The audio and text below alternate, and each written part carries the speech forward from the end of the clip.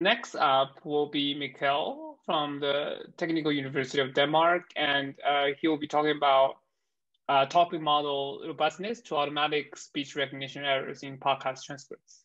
So, Mikkel, the stage is yours. Yes, I'm just going to try and share my screen here. Let me know if you can see it. Should be able to see some slides here, I believe. Yeah. Okay, very good. Yeah, so my name is Mikkel Jordahn. I am a PhD student at the Technical University of Denmark. But this was actually done in my previous employment, which was also at DTU, this research. But anyways, it was done in collaboration with two Danish companies. Also, one is called Alvenir, and Alvenir is a smaller startup that has done some very promising ASR technology in Danish in particular. And it was also done in collaboration with Podimo, which is a podcast service provider for users in Denmark.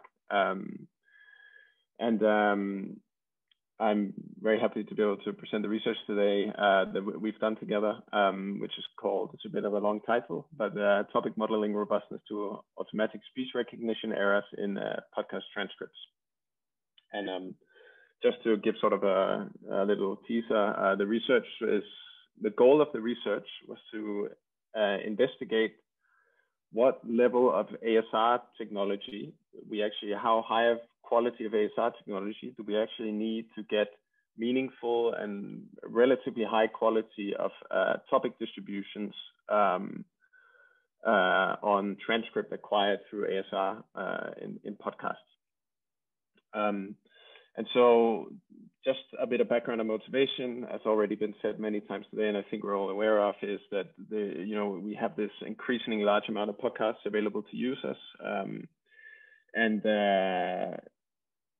one of the key questions for service providers, for podcast providers, is how do we automatically recommend content to users that is meaningful to them and that they want to listen to? And the key word here is, of course, automatically, because as the content pool grows, it's hard to do manual recommendations, for example.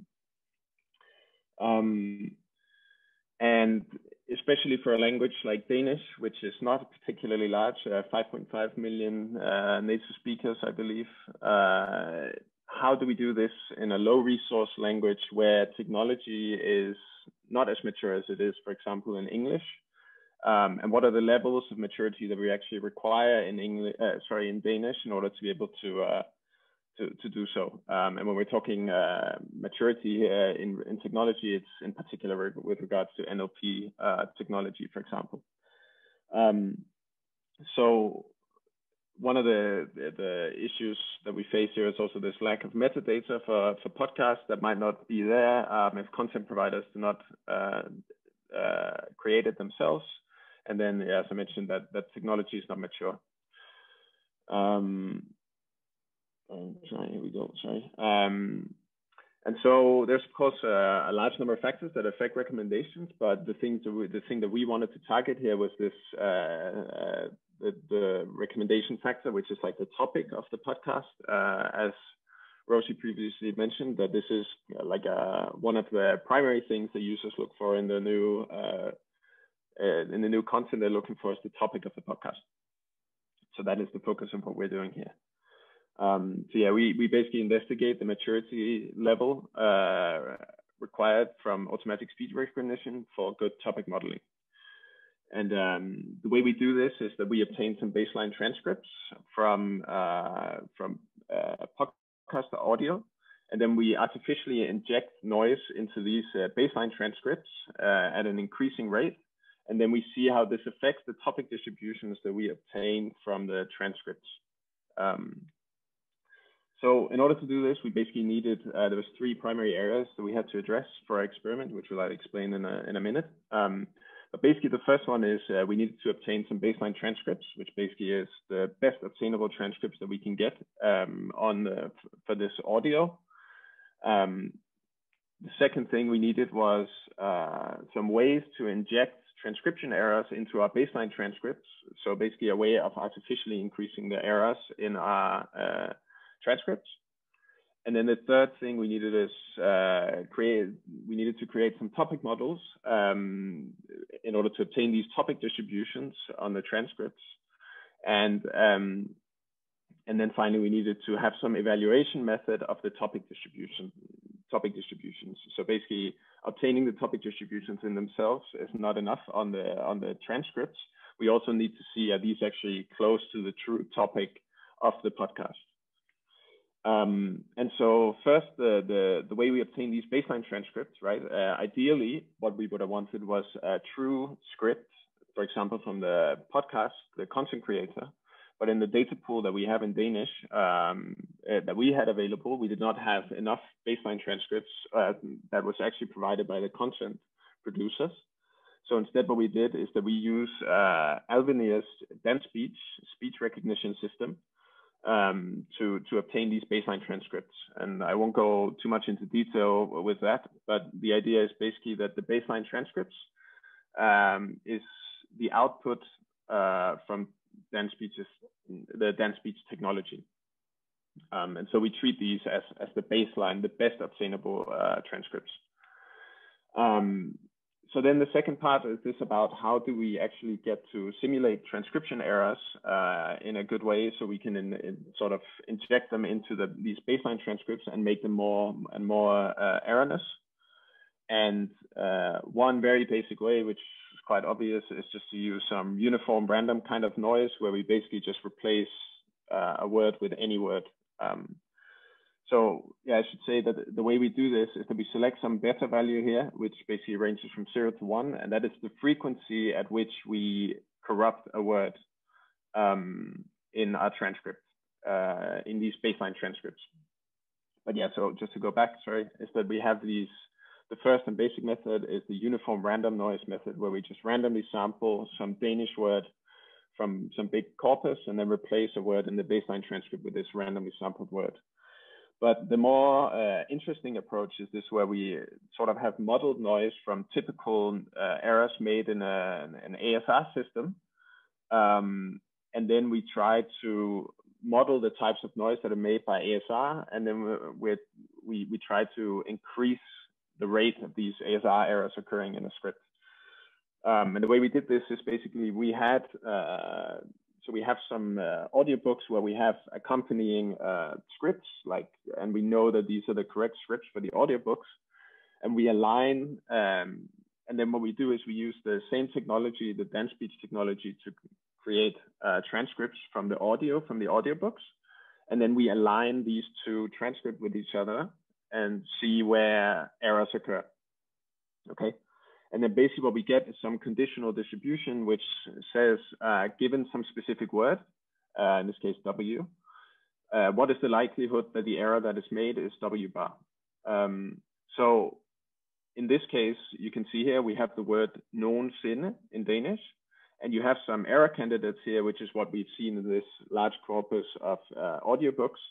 And you can see the typical errors that are made for nogensinde here and the probability of them occurring. So what happens when we corrupt these transcripts is basically we have some beta value, and whenever we choose a word has to be corrupted, we make a lookup in our conditional distribution and look for an error seen, and we sample an error candidate. So that is how we model the noise, and that is how we inject transcription errors. Finally, we had to do these topic models, and basically the way we do this is that we just create an LDA model on an external multi-domain text corpus. In our case, it's Wikidata in Danish, and we tune these topic models on this Wikidata set. And then what we can do is with this model, we can take any document D and input it to the LDA model. We can obtain some topic distribution of this document. And then the second question then becomes, how do we evaluate the topic distributions we obtain on the transcripts? How do we evaluate the quality of them? And the way we chose to do that is that for each podcast episode that we have, there is an accompanying description written by the podcast creator. And we treat these, what we've done is we've very carefully selected podcasts that have good creator descriptions. So what you can actually see here is that you have a description, and the first paragraph up here is a general description for the whole podcast show. But then what you will see in the second part of the description is that there's a specific description for this episode also. And then we obtain the topic distribution for this description, and we treat this as the true topic distribution. And then basically the evaluation metric then becomes simply a cosine similarity between the transcripts, topic distribution, and the topic distribution of the description. Yeah.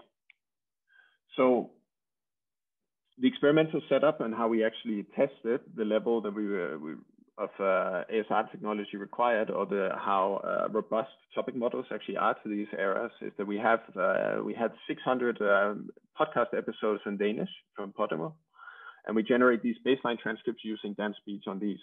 And then we evaluate the quality of the topic distribution, as I mentioned before, by doing a cosine similarity between the description and the baseline transcript. So here D1 is the baseline transcript, and D2 is the description for the same episode. And then what we do is we slowly increase this beta value, which is our noise rate, and we inject noise into the transcript in a stochastic way. And then we calculate the similarity for increasingly corrupt transcripts. So that's what we try to note down here. So basically you have this transcript here with beta value of 0. This is of course just a snippet of it. But then you do the similarity between the descriptions. Then we have some new one with a beta value of 0.3, and we do the similarity scoring between that and the description also.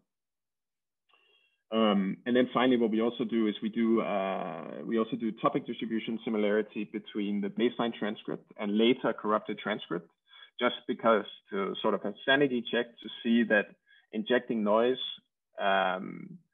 into the transcripts should make them diverge for the original topic distributions.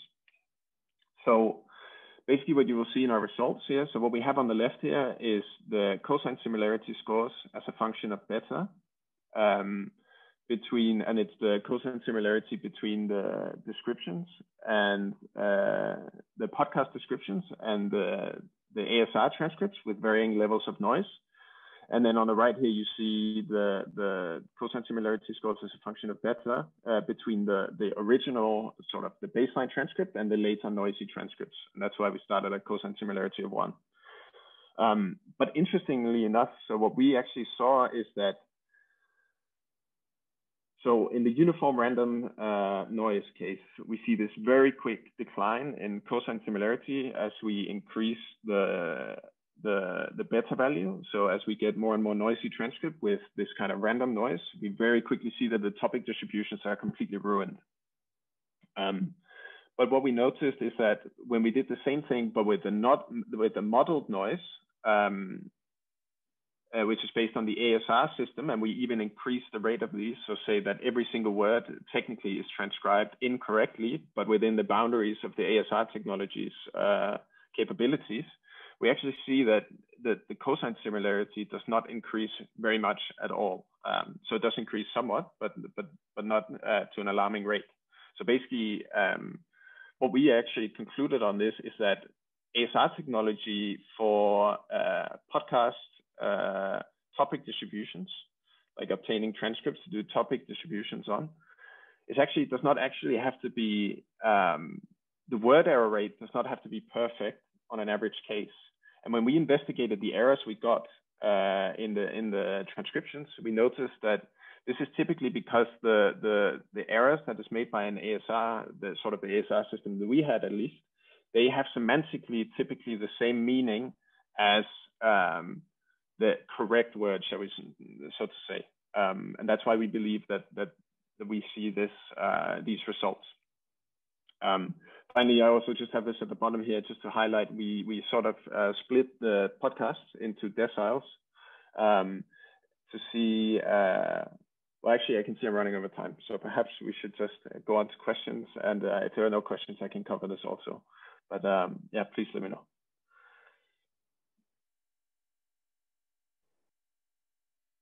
Like, do you use many models or do you use a single model? For the topic distributions? No, the earlier systems that Alvinier that you use for like this one. Yes. Yeah. So this is a single system. This is like an ASR engine or model that has been created by Alvinier. So it's a combination of different models. So you have both some Web2Vec models going on here, and then you have some other kind of well, it's not really models, but algorithms going on in the back also. So it's like a hybrid system. And there's also in the voice activity, there's also some other things going on. So it's a connection of things. Yeah. Yeah. Is it a stack or a ensemble? I am not actually entirely sure. So this is Avenir's technology. I know the sort of the overhead of it, so I know what you see here. But the deep into the boxes, each of them, I'm actually not an expert in. So I'm sorry, I'm not really able to answer that question. Oh, thanks.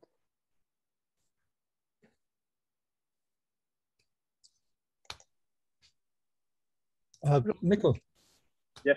If I might. It's a great talk. I think it addresses some of the questions we all have about how usable these transcripts are for the kind of work that we're all involved in here.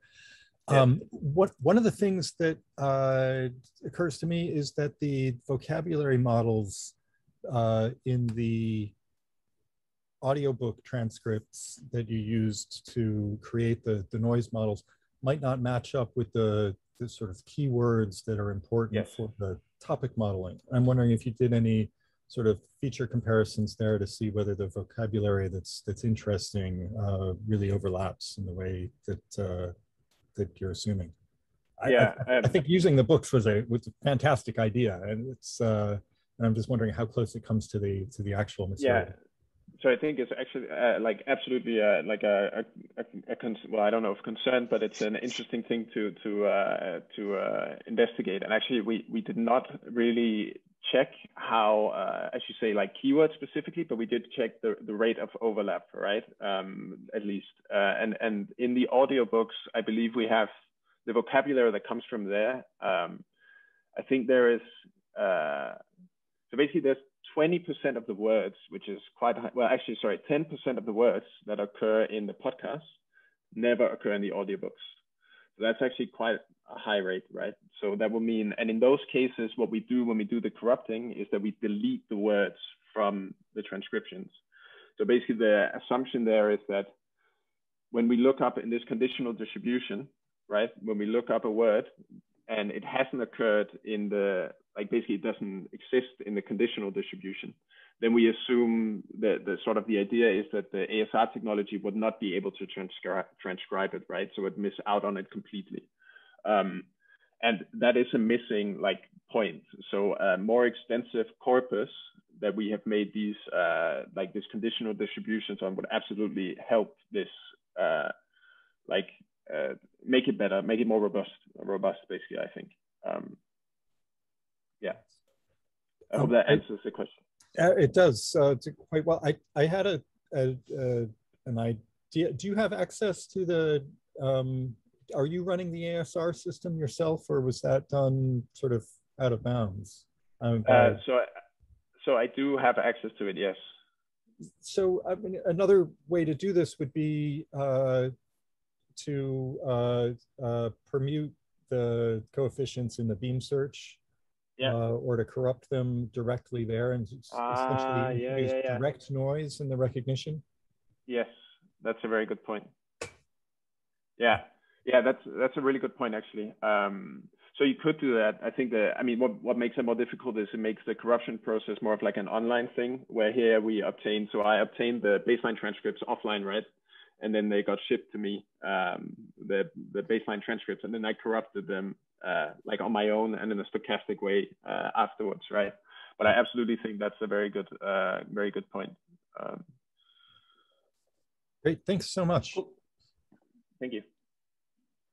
Rosie, I saw you have a hand raised, but we have a quick question. Oh, yeah, my quick question is, and you report your results are very interesting on how the distribution is not so dissimilar from the original distribution. I'm just wondering if you are planning to have already tested this in the end-to-end task that you're really interested in? No. So in our case, so I sort of sit in between the chairs here. So Avenir is someone I work with, and Podemo is someone I work with, and I'm employed at DTU. So it's not something they've employed currently, but part of the, so to put it short, Avenir was interested in showing how their transcriptions can actually be used in a recommendation setting. And so this was sort of a preliminary research to show Podemo that they can use this for topic distributions. So whether or not they're willing to pick up on actually doing that or not, I'm not entirely sure. Well, actually, I think they're interested in it, but whether they choose to prioritize this or not, I'm not, they haven't so far, basically. Okay, thank you. Welcome. Thank you very much for the questions. Great. Yeah, I think we should move on to the last presentation given the time here. And thanks, Mikkel, for the great presentation.